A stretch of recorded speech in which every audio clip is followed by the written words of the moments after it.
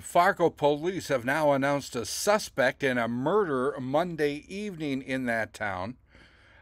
Police are seeking assistance in locating a person of interest, Javante Malachi Logan, also known as Amir Logan.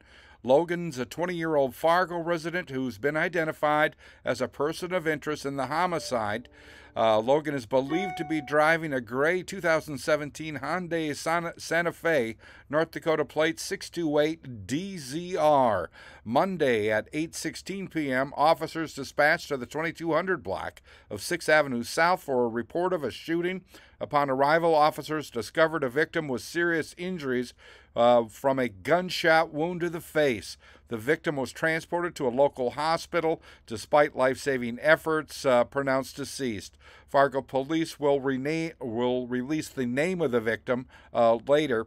If a member of the public locates Logan, they are advised to refrain from approaching or attempting to apprehend him. Members of the public are encouraged to call 911 and relay relevant information with accurate details, such as the location Logan was last seen, his direction of travel, descriptions of clothing he was wearing, and information about anyone who may have been accompanying Logan.